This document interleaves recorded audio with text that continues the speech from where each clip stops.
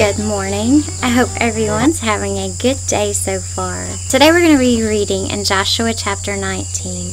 And I'm going to go ahead and say a prayer, and you can pray along as well. Heavenly Father, I just pray that as we look into your word today, dear Lord, I pray you would reveal yourself to us in new ways. Lord, help us to fall deeper and deeper in love with you as we go throughout your word.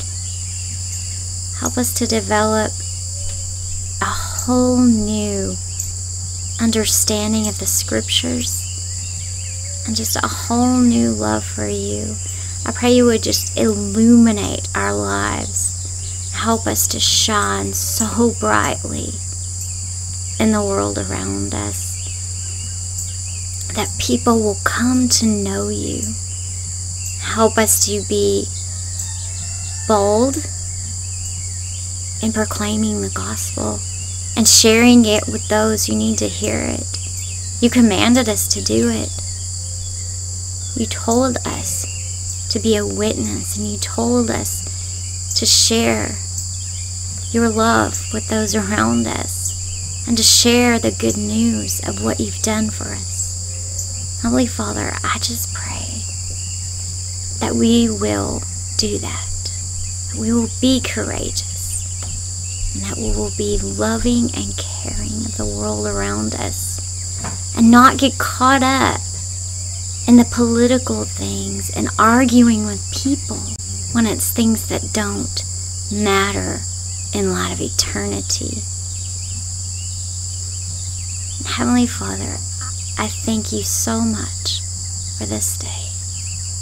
In your holy name I pray, amen. Alright, today we're going to be in Joshua chapter 19. The second lot came out for Simeon, for the tribe of his descendants by their clans, but their inheritance was within the portion of Judah's descendants. Their inheritance included Beersheba or Sheba, Melada, Hazar Shul, Bela, Ezem, Eltolad, Bethel, Hormah, Ziklag, Beth Markaboth, Hazar Susa, Beth Lebel, and Sharuan, 13 cities with their villages, Ain, Rimmon, Ether, and Ashon, 4 cities with their villages, and all the villages surrounding these cities as far as Baalath Beer, Ramah of the south. This was the inheritance of the tribe of Simeon's descendants by their clans. The inheritance of Simeon's descendants was within the territory of Judah's descendants, because the share for Judah's descendants was too large for them. So Simeon's descendants received an inheritance within Judah's portion. The third lot came up for Zebulun's descendants by their clans. The territory of their inheritance stretched as far as Sarid. Their border went up westward to Marlah, reached Dabasheth, and met the brook east of Jokneam. From Sarid it turned east toward the sunrise, along the border of Chrisloth Tabor, went to Dabereth, and went up to Japhia. From there it went east toward the sunrise, to Gath-Hepher, and to Ethkazin. It extended to Rimmon, curving around to Neah. The border then circled around Neah on the north to Hanathan, and ended at the valley of Iftahel, along with Cadath, Nahalol, Shimron, Adalah, and Bethlehem, 12 cities with their villages. This was the inheritance of Zebulun's descendants by their clans, these cities with their villages. The fourth lot came out for the tribe of Issachar's descendants by their clans. Their territory went to Jezreel and included Chesalloth, Shunem, Hapharaim, Shion, Anaharath, Rabbith, Kishon, Ebez, Remah, Engannim, Enhatta, Beth-Pazez. The border reached Tabor, Shahuzuma, and Beth-Shemesh, and ended at the Jordan, 16 cities with their villages.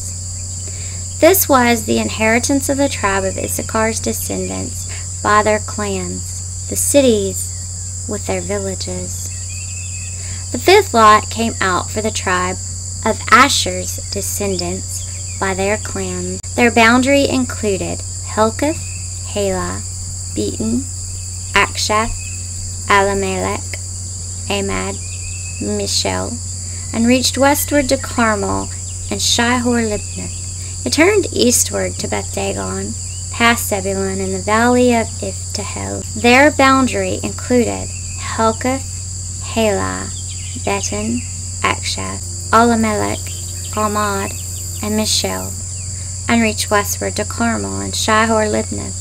It turned eastward to Beth-dagon, past Zebulun and the valley of Iftahel, north toward Beth-emek and Nile, and went north to Kabul, Ebron, Rehob, Hammon, and Cana, as far as Great Sidon. The boundary then turned to Ramah, as far as the fortified city of Tyre. It turned back to Hosah and ended at the sea, including Mahalab, Aksib, Ammah, Aphek, and Rehob, 22 cities with their villages. This was the inheritance of the tribe of Asher's descendants by their clans, these cities with their villages. The sixth lot came out for Naphtali's descendants by their clans. Their boundary went from Heleth and from the oak in Zaanannim, including Adamah-nekeb and Jabneel, as far as Lacham, and ended at the Jordan. To the west, the boundary turned to Asnath-tabor, and went from there to Hukkok, reaching Zebulun on the south, Asher on the west, and Judah at the Jordan on the east.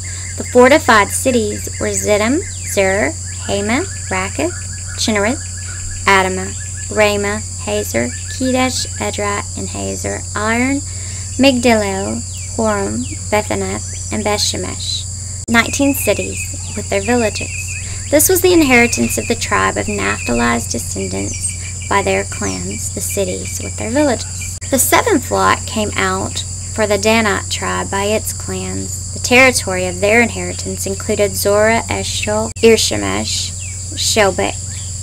Sholabin, Ajalon, Ithwa, Elon, Timnah, Ekron, Eltekeh, Gibbethon, Baalath, Jehud, Benabarak, Gathrimmon, Mejarkon, and Rakkon, with the territory facing Joppa. When the territory of the Danites slipped out of their control, they went up and fought against Leshem, captured it, and struck it down with the sword. So they took possession of it, lived there, and renamed Leshem after their ancestor Dan. This was the inheritance of the Danite tribe by its clans, these cities with their villages. When they had finished distributing the land into its territories, the Israelites gave Joshua, son of Nun, an inheritance among them. By the Lord's command they gave him the city Timnath-Serah in the hill country of Ephraim, which he requested. He rebuilt the city and lived in it. These were the portions that Eleazar the priest, Joshua, son of Nun, and the heads of the families distributed to the Israelite tribes by lot at Shiloh in the Lord's presence at the entrance to the tent of meeting. So they finished dividing up the land. Joshua chapter 19 is where they finish dividing up the land and distributing it. So they finish distributing the land, and then Joshua, he receives what was promised to him by God, by the Lord. He received his portion last, just like a good leader. So Joshua is actually a picture of Jesus, and here we see Jesus always puts us first. He always puts his people first. That's why he came to earth. And he went to the cross for us, because he put us first. This is definitely not something he necessarily wanted to do. He did that because he put us first. And so that is what stands out to me in Joshua 19, is the good example that Joshua leaves us in just putting others first. Whether you're a leader or not, you're a leader in some capacity. But as Christians, we should be putting others ahead of ourselves. God tells us to do that. He also says the first will be last, and the last will be first. So in light of that, then we should be putting each other first, and we'll be rewarded for that. But that's not why we should do it. But we should just put others ahead of ourselves, because if each one of us did that, it would be a better world.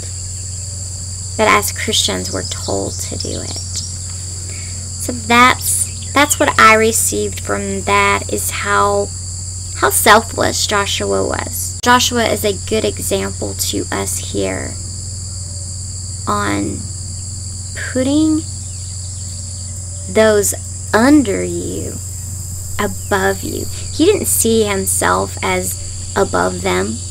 He just put them first. We will be looking at Joshua chapter 20 tomorrow, and that one is a short chapter, but it's about the cities of refuge. So I hope you will join in on that one, and I hope each of you have a wonderful day. Bye-bye.